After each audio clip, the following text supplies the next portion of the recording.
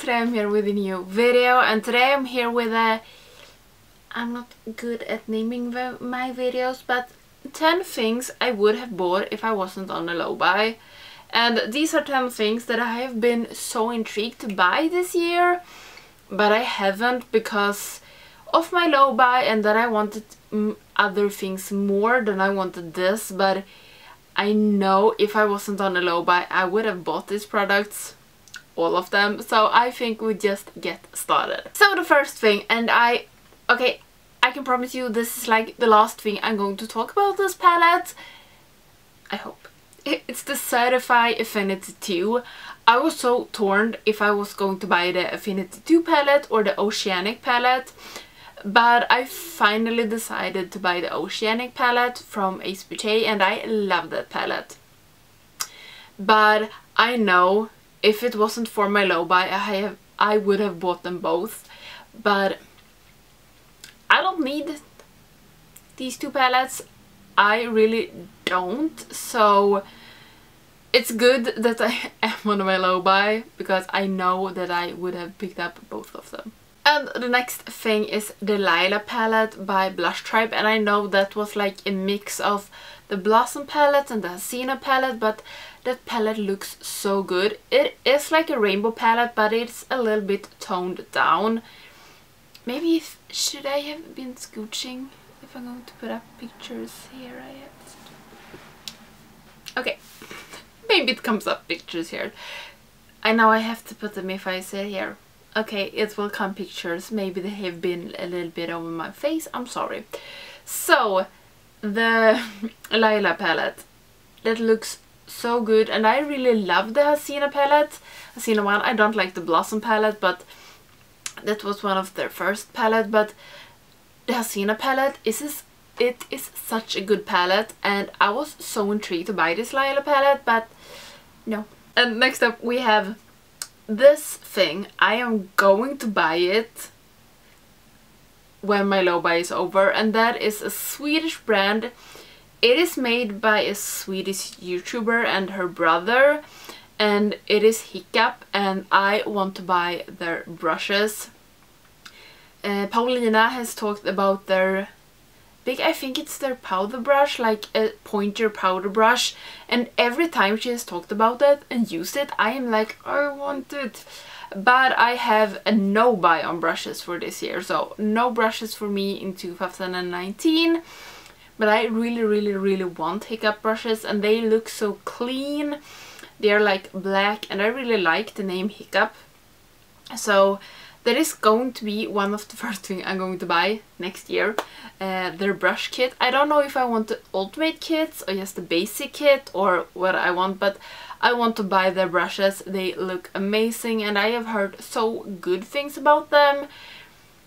Not that I need new brushes, but you know, sometimes you just want them, and especially that like big pointy powder brush because it looks big as hell.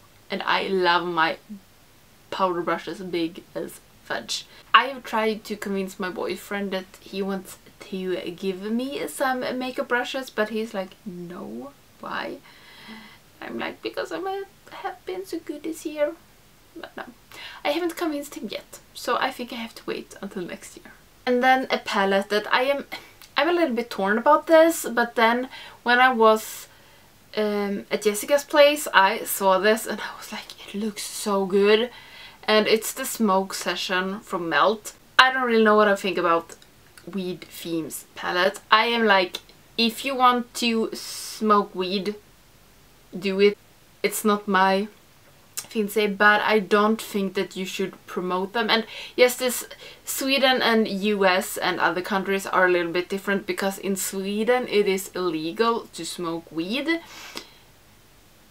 That's just how it is. But even if it would be legal in Sweden, I wouldn't do it because I do not...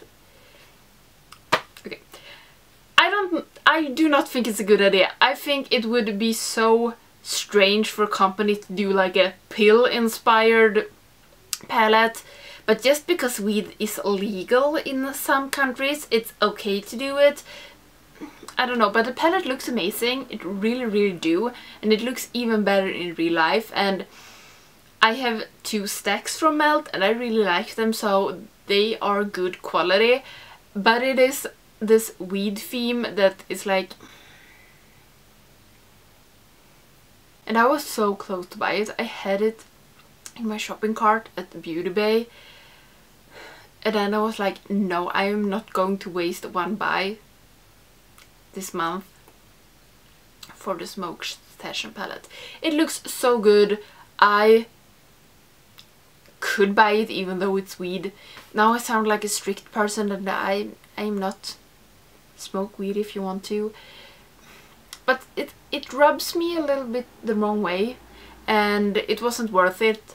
It looks amazing, but it's other palettes that I want more. But if it wasn't for my low buy, I would have bought it, even though it's weed theme. Okay, that was such a long side story, and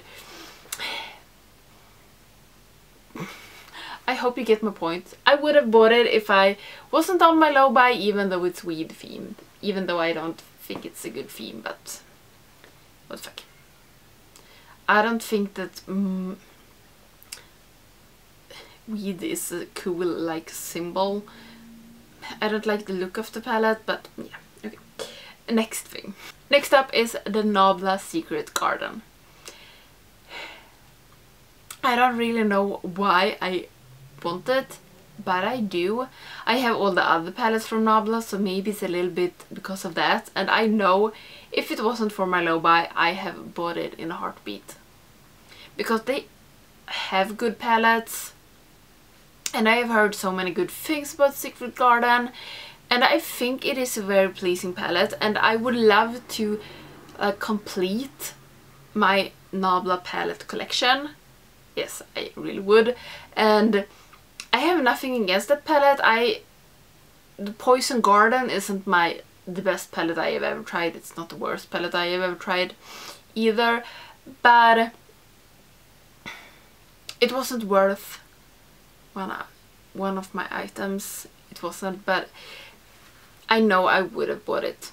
Like the second it came to Beauty Bay, I would have bought it if it wasn't for my low buy. And I don't know what to say between them, but the next item is also an item that I've talked a lot about, and that is the Bear With Me primer from NYX. It's their jelly one, and I have touched it in the store and I was like, I want you, but I'm not buying any new primers before the primer I have is finito, and my primer is not that yet, so no. If it wasn't for my low buy, I was like, okay, I have a spray primer and I have a gel primer. That's okay. But now in my low buy, I am strict, only one primer at a time. I want it. I want it so bad. I can promise you, when my primer that I have now is empty and I'm going to buy a new primer, that jelly primer is going to be out of stock everywhere. I can promise you that, because it is just how it is with me. But I would have bought it if it wasn't for my low buy. I hate myself sometimes for putting up these rules for myself, but that's just how it is. And then I changed my rules not halfway. I changed my rules in my low buy. If it was in the beginning of this year, this would have been okay for me to buy. And that is the new colors with Fantastic from Linda Hallberg. That was a strange way to say it. The new Fantastic from Linda Hallberg. I would have bought all the 5 new ones, but I only bought 2. The 2 I wanted the most, I bought and count them as 2 items. I know that I would have bought all 5 of them the second they came out, because that's what I always do when it comes to Linda Hallberg. I buy everything immediately. But I have not bought any more than 2 colors. I'm thinking that I maybe want to buy 1 more of the colors. I haven't done it yet because I love their lipstick. But for so far I have only bought 2 colors, and the 2 colors that I really wanted. And now to the thing, one of the things that was on, I want it so bad, and it's the red lip kit. The red bundle from Jeffree Star. I don't know what it's called. Is it just called red bundle? you know my love for red lipsticks, and Jeffree Star has one of the best lip formulas, liquid lip formulas out there, and I love the red drum shade that I have, and I really want that red bundle. But I am not buying any new red lipsticks this year. But I want that one. I have been so close to buy that more than once. It looks so good.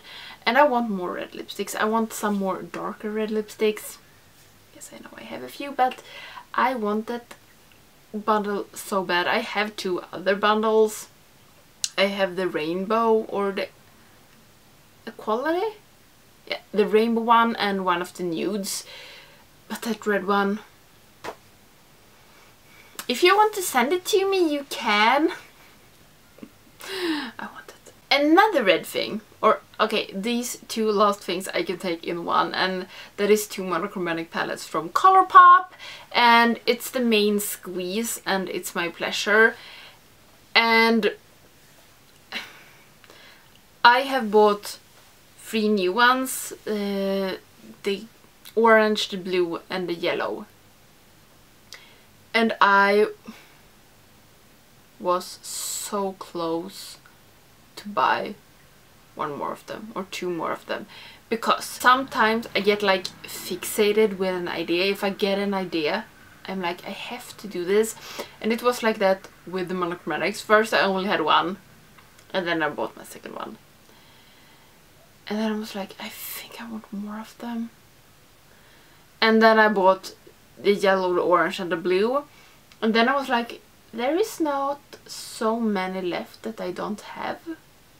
So I think I want to buy the last 2 as well, because then I have them all. I think I have them all. Would have them all at least.